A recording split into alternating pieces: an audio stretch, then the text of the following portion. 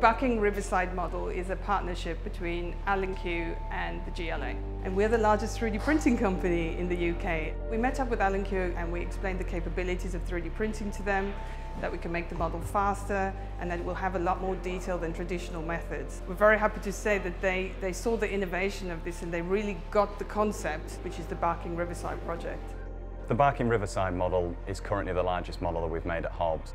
A lot of model makers are using 3D printing, but no one is using it in a way that we're using it. 3D printing is the second industrial revolution. It's the largest printer in London at the moment, and what it means is that we can print large amounts of the model in a very short amount of time. You're getting a level of detail down to 0.025 millimeters. That's about the width of a human hair. Really, you should be able to walk up to this and you shouldn't know it's 3D printed. We have a partnership with a company who flies LiDAR planes over London, scans the area. We then take the data from the architects, combine that together, and then they get sent to the printer. The parts then come off the printer, they're cleaned, and then they're ready for spray.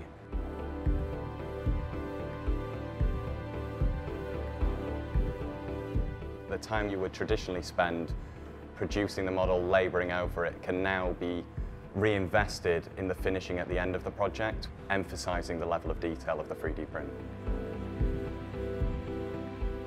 One of the unique elements of the Barking Riverside model is the sheer amount of LED lighting that we've put in. I genuinely had to design the base for the model to be able to take my own weight because I've spent so long sat on top of it soldering thousands of LEDs together.